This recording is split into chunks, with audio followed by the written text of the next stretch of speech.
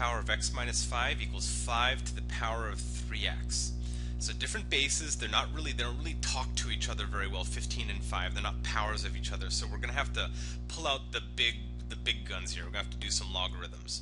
So first stage is I'm going to take the logarithm of both sides. I'm going to use ln to save on writing here.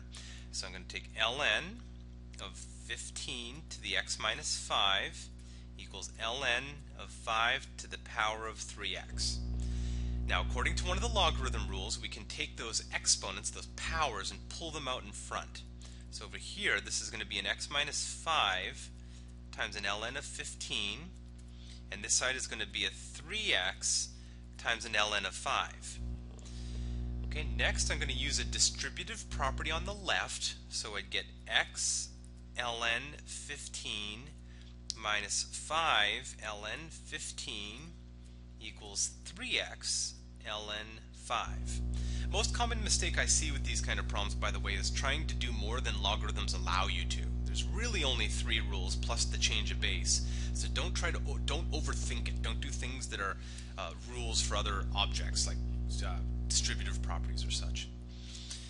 Okay, now I'm going to isolate the x. So I'm going to take the x on the left and I'm going to pull it over to the right hand side by subtracting x ln 15 from both sides, minus x ln 15.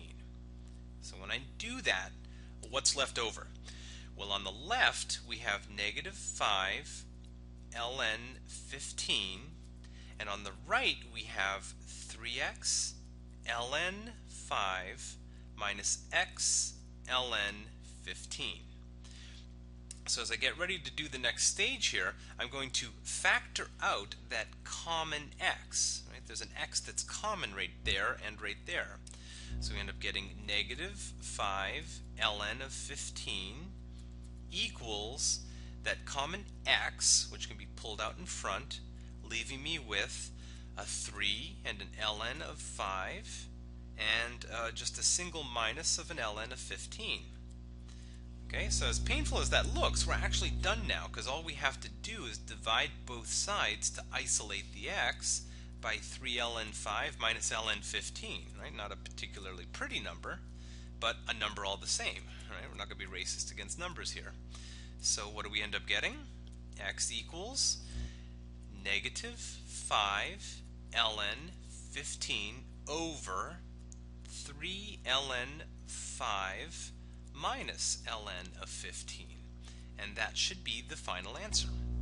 So why don't you try one on your own here? These have quite a few steps to them, but that's a final answer. It's an exact answer. Try doing this one and see if you can get the answer by the end. So assuming you gave it a good shot here, let's try to do it together.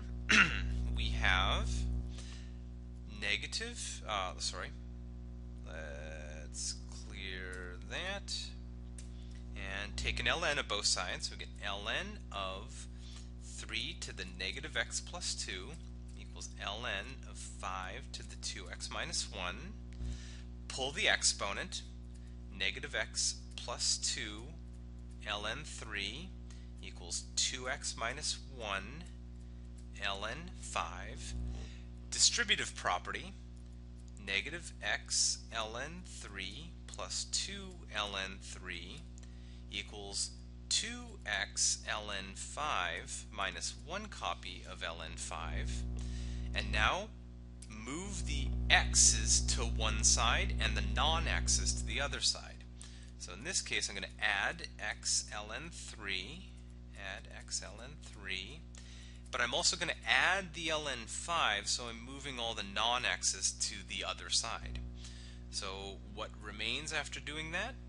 Well, on the left it looks like a 2 ln 3 plus ln 5, and on the right it looks like a 2x ln 5 plus an x ln 3.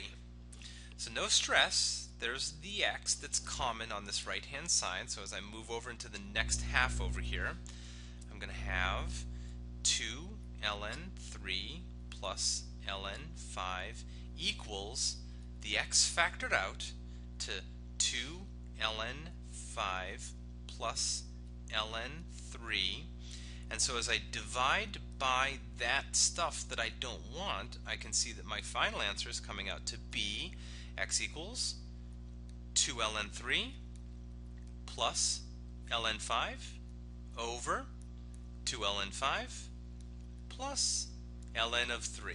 And that's my final answer.